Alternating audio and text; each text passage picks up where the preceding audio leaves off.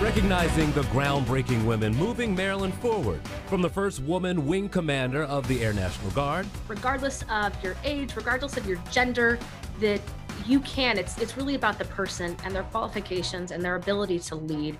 It has nothing to do with anything else but that. To a former U.S. Senator who blazed trails in and out of the halls of the Capitol. Though my family owned a bakery, I wasn't going to Washington to be a cream puff.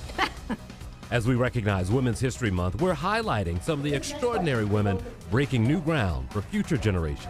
That's all this morning on 11 TV Hill. And hello everyone, I'm Jason Newton. Welcome to 11 TV Hill. Women's History Month celebrates the important contributions women have made and continue to make in our changing world. This morning we are sharing the stories of several extraordinary women who are transforming our military, our country, our community, and even our environment. Joining us now is the wing commander for the 175th Wing of the Maryland Air National Guard, Brigadier General Jori Robinson. Good to see you. Thanks for joining us today. Well, thank you so much for having me. I'm so happy to be here. Yeah, this is fun. We got to talk a little bit off camera. And here's what I'm curious of. You gave a speech not long ago and just said that people should have goals and plans for their careers. And I'm curious what your goals and plans were. And did you see this role in your future? Yeah, I'm pretty passionate about people sort of setting goals and setting their aspirations really high. And I think I did that starting at really an early age. It was probably in the mid 80s, probably 85, a movie called Space Camp came out. And I absolutely fell in love with that movie. And that's when I looked at my parents and said, I want to be an astronaut one day. And as I got a little bit older and started developing a plan moving forward, I come from a military family. The men in my family had served in some way, in some capacity in the armed forces, and they all kind of pointed me towards the Air Force and to go into pilot training and to become a pilot. And so that was sort of the path that I took throughout high school, and applied for the Air Force Academy and applied for ROTC scholarships, and ultimately decided to turn down my nomination to the Air Force Academy because I wanted to go to a four-year college and have that traditional college experience. Did ROTC, and I'm sitting here today as an intel and cyber operator because unfortunately I have a bad back.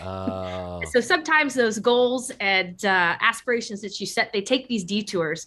So could I ever have imagined myself sitting here? No, this was far beyond. I have surpassed far beyond what I ever thought was going to be possible. You're building airmen and women to fly those A-10s, also to do some intel operations. But as I read about you, your teaching and leadership goes beyond what we see. It seems like you're building adults into a world where you want them to become leaders and to know a lot about not just their physical health, but their mental health as well. Tell me about that. Yeah, absolutely. I like to think of building our leaders as more of like a holistic and building a resiliency within yourself. We can teach you all the skills and we can teach you how to be the best in your profession that you could possibly be, but you need to take care of yourself too. And with that comes both mental and physical health. So we put a lot of emphasis here in the 175th Wing on being resilient and focusing on those things that can help you achieve your professional goals as well, whether that's through our Airman Care Team that puts together a health and wellness week that focuses on financial security, mental health, physical health, and just having and building teammates.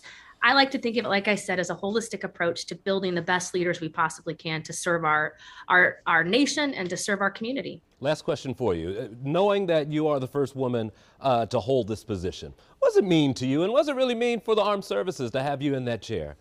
I'm so proud of our wing and of our airmen, and it's an honor, I think, is probably the best way to put that. It's an honor not only to lead this wing, but also to be the first female to do this, to be able to do this job. And I'm humbled by the support and the belief in me that I could do this job. And I think it's really starting to set the standard that regardless of the background that you come from, regardless of your age, regardless of your gender, that you can. It's really about the person and their qualifications and their ability to lead.